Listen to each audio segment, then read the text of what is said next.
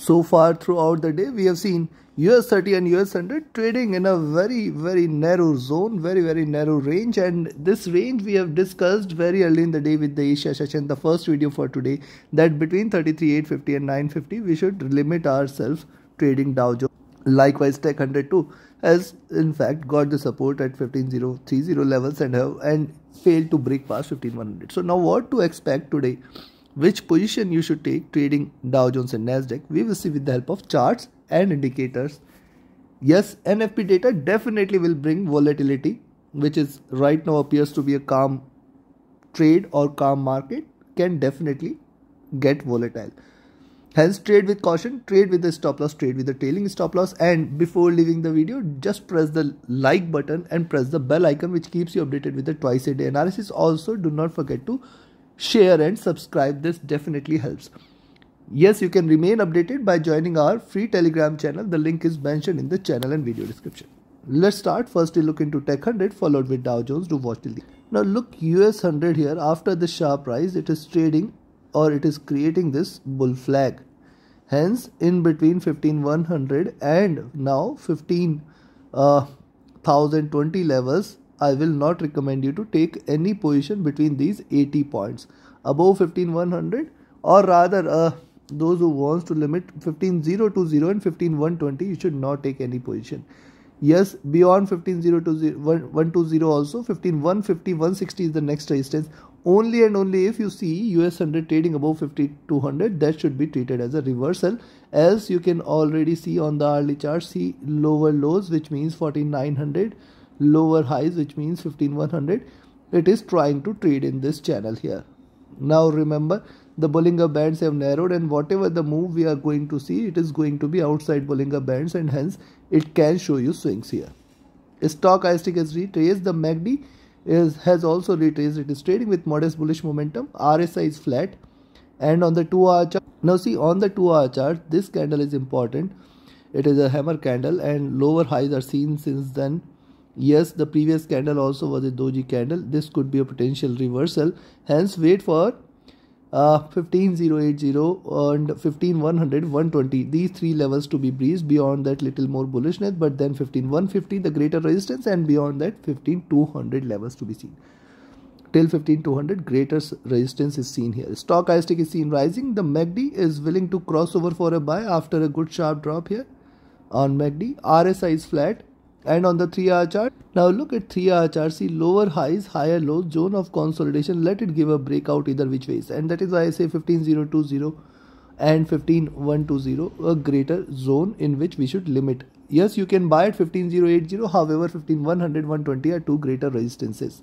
The stochastic has dropped, MACD is now willing to converge here, RSI is flat, and on the 4-hour charts, now on the 4-hour charts also, lower highs are seen, and hence beyond 15,080, little more rise. However, we have to remain very cautious and alert. See what it has done. One green candle, couple of retracement candles. If it gives a breakout, this should be similar size of candle here, 970 to 100, 130 points, and then now 15,1 or 15,070 to 130 means 15,200. Possibility exists for this also. Stochastic flat, MACD is still bearish, RSI is flat. And on the daily chart, now see on the daily chart, see 20 period moving average definitely giving it a support. Double top is already done. Reversal is seen. With that as reversal, we have seen lower highs, lower lows in the previous two candles. Now see, the support here is at 49.80, 49.70 levels. Very strong support exists here. You can see these two candles, and hence this is a very strong support zone. Also on the upside, 15,200 is a greater resistance, and hence in between this zone, and specifically I'll talk about 14,900 also, the next support zone. So in between this zone, we have to remain extremely cautious. 15,200, 14,900 levels. Stochastic has dropped. The MACD is bearish. RSI is flat here. Considering this, you can buy here at 15,080. However, 100, 120, 150, 160 zone, and then 200. These are 4 to 5 major resistance level. You have to put a trailing stop loss of just 20 points. On the downside, I will recommend you to sell here at 15,020 levels, where you can expect 14,970 and then 14,900, 14,850 levels will be expected here. Now see, the previous candle was a red candle, body size almost half the complete candle size, and hence this is the first breakout candle. There could be second and further bigger breakout candle on the downside, and hence trade with caution here. Trade accordingly. Now let's have a look at Dow. And before we proceed, if you want to learn this art of trading, you should join my mentorship batch. The 23rd batch starts on 10th of July. Register yourself now itself. Reach out to me for more details. My Telegram and email IDs are mentioned in the channel and video description. Also, you can join our Signals channel for more details and trade profitably. Now look at the hourly charts for US30. See a reversal sign here, double bottom here, and since then we have seen it recovering. Now also see almost flat top or double top, which means resistance here at 33,960, 33,980 levels. So yes, a buy entry at 34,000 levels can be taken, beyond which you may see 34,050, and then in fact this time we may see it hitting 34,150 or 200 levels. So once it stays above 34,100, more bullishness can be expected. Till 34,200, do not treat this for a reversal. Now also you can see higher lows, which means higher highs, which means 34,100 levels cannot be denied.